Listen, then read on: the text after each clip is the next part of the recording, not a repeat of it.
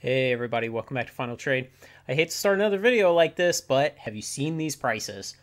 The Pokemon Battle Styles booster boxes on TCG Player, $98 shipped.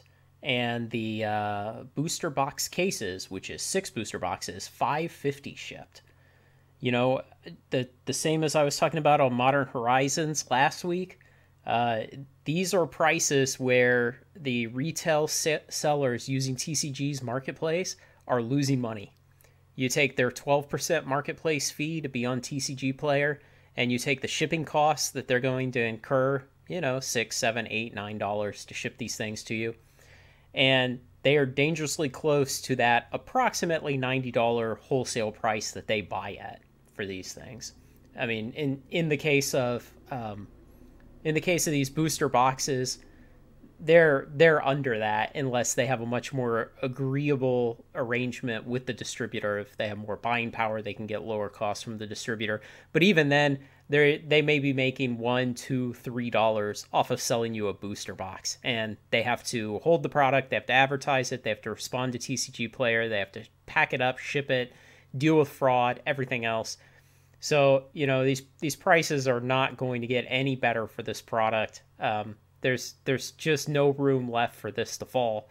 And I know there's a lot of negativity about battle styles. You go out and you read about it and people say, oh, it's a weak set, it's got junk cards, it's just not going to age well, it's not good to speculate on. And I think the opposite is true. I think that sets that have a lot of negativity in their own time become better to speculate on, because that negativity will drive people away from investing in it.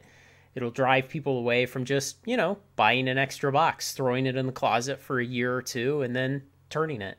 So, you may see that there's a whole lot less uptake of this, and there's less supply of these boxes in the market in the future.